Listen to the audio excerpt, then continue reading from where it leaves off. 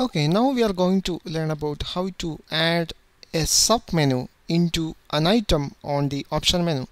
So you can add sub menu item into each of these items. So how we can add it?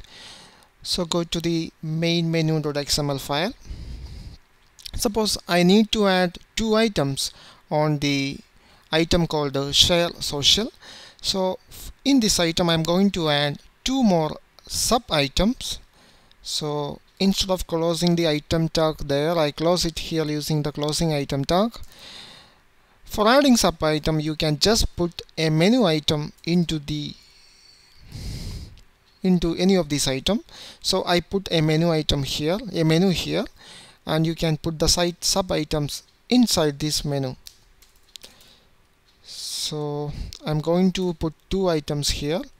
So copy this item.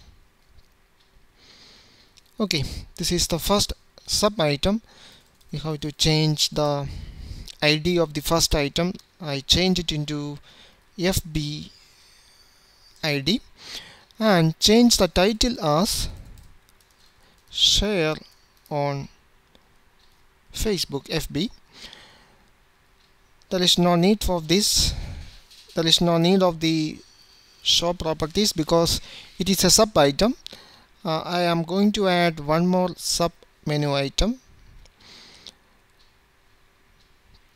Change it into Google ID and share on Google. Yeah, that's it. Now we can check it out. So I'm going to run the project again. Run as Android application. Open your emulator.